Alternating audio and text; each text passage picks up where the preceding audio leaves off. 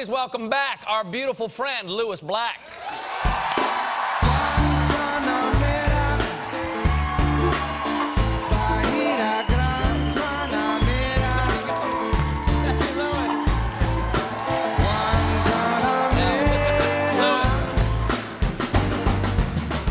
Good to see you again, my friend. Good to be here. First question I have to ask, are you scrubbing up for surgery, or what's going on here, my friend? Well, I live in the neighborhood. Yeah? You said watch the convention and come on down and talk about it. Sure. I don't wear a suit when I'm at home. I don't dress up to watch those idiots. I put on my pajamas. Yes? Normally, but since I've got to work, normally, especially when I'm watching the conventions, I like to get a morphine drip. And I lie back on my couch and I let it drift over me. Sometimes, when I get really angry, I like to tear off my clothes, run around naked, and scream like a banshee. Well, you might fit into the convention tonight, because it was a little crazy. It was crazy. Not crazy enough, but it was crazy. Are you a fan? Because people got very angry, and you're an angry man. Did it appeal to you all? Would you like to have been in the mosh pit at the convention tonight? I would rather be in a latrine. Okay.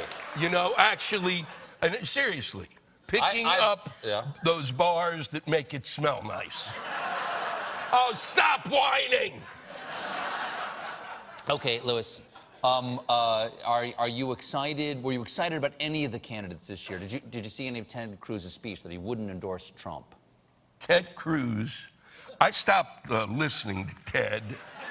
There was but I listened tonight because of you. But I stopped listening. You're welcome. You're welcome. I stopped listening to him during the filibuster. He said, you know, he started quoting from reading Green Eggs and Ham. Sure, yeah.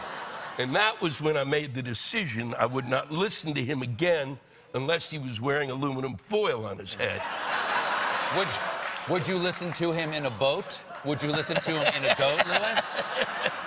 Oh, no, these two candidates right now, you get angry at politicians, but everybody's angry at the candidates this year. It's kind of in a bonus round here, because these are, statistically, the two least popular candidates we have ever had for President of the United States. Yeah. How did we get here, my friend?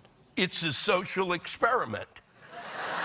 We are making the attempt, you know, we've done it with people that we like, and it hasn't worked out. So let's just, if we pick people that we really don't like, maybe it'll work that way. Because that's, you know, so far, you know, democracy's great, but somehow it's just not working. Well, maybe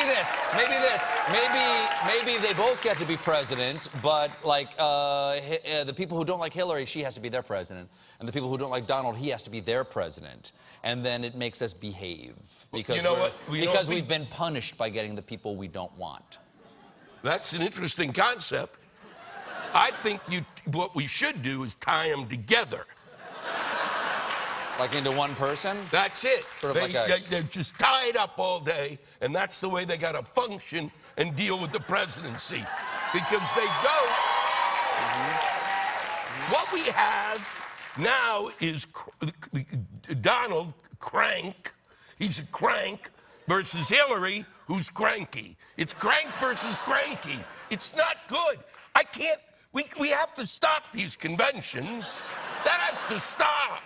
4 days of a what? It's a pep rally.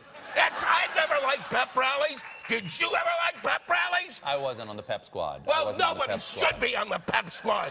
You don't yell before they play. You yell when they play. That's what you do. Yelling for politicians. What is the matter with you?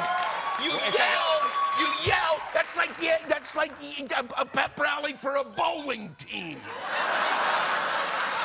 We'll stay over here for a while. I'm sorry. No, it's all right.